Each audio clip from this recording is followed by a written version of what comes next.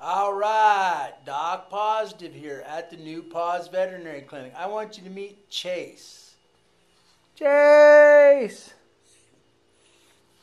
Chase has been coming here to see Dr. Claire, Doc Positive, leader of the pack, for about 2 weeks now. He came in a couple weeks ago because he was drinking a lot, he was peeing a lot, he was having accidents in the house, and mommy brought him in and says, hey, something's the matter with my dog. He's always been well potty trained, never pees in the house. Now he's having accidents, he's drinking.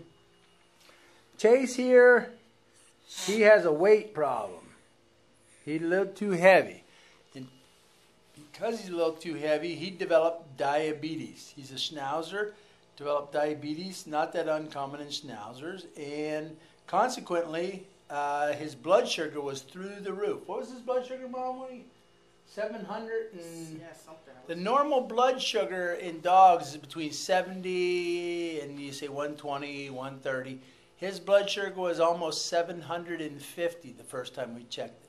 So his blood sugar was through the roof, so he's drinking like crazy, trying to dilute down that high blood sugar. And so I diagnosed him right away with diabetes, and I told Mom we got to get him started on insulin injections. You're going to have to do this. She said, I can't give him shot.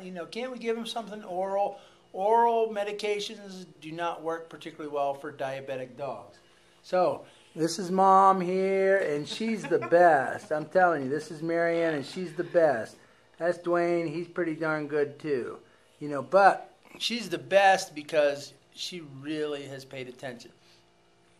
Me, I do not admit dogs to the hospital for glucose curves and all kinds of testing and so forth like that, because what their blood sugar does in the hospital is not what goes on in the real world. That's not what typically happens at home. So when we started Chase on the insulin, I would have Mom come in every day. I taught her how to give insulin injections. I taught her how to manage the diabetes. I taught her how to check his urine.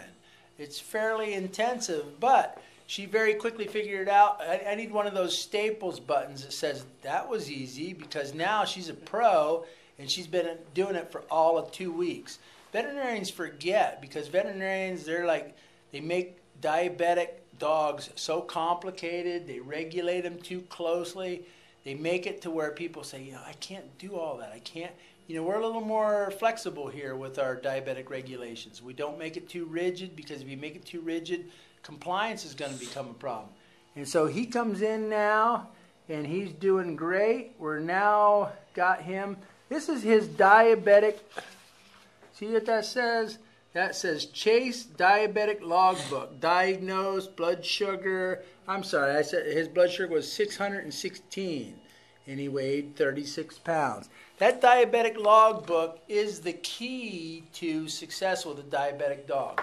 Because what Mom does is she records his urines, the date, the insulin on a daily basis. She's checking his urine. At home, people who are diabetic check their blood sugar frequently. Dogs do not like to have their blood sugar checked frequently a lot of times, so we go based on their urine.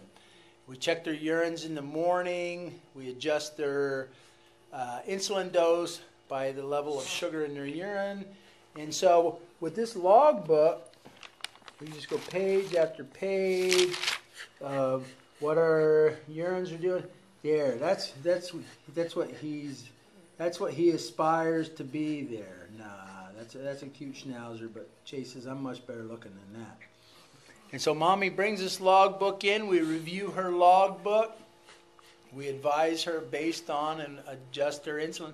And now she's adjusting the insulin at home. She checks the urine, up 2 units, down 2 units, stay the same. She comes in periodically. The first thing I ask her, I get people with diabetic dogs that show up and said, no, I don't have a logbook. I said, if you don't have a logbook for your diabetic dog, you are asking for trouble, because that's where the first thing when people come in with their diabetic dog for a medical progress exam is I ask to see the logbook. I don't even want to see the patient until I look at the logbook to see where have we been, what have we been doing, how much insulin, whatever our urine's been, and I can tell people when they're having problems based on what it says in their logbook. So we got a nice logbook here.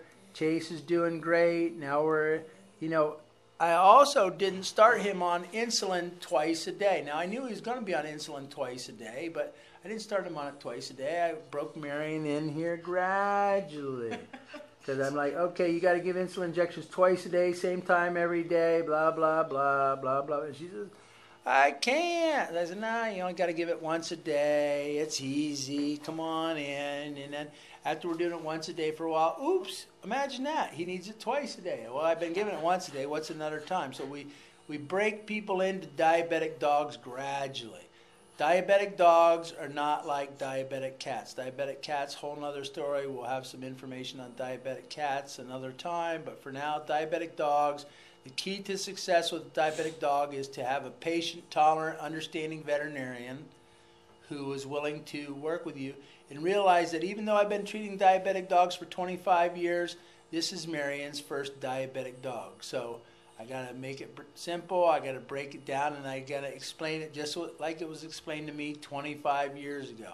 I can't be in a hurry, I can't rush it, I have to take the time, go over the logbook, and explain things. And that makes for a much happier mommy. That makes for a much happier Chase. And Dwayne, he's just always happy.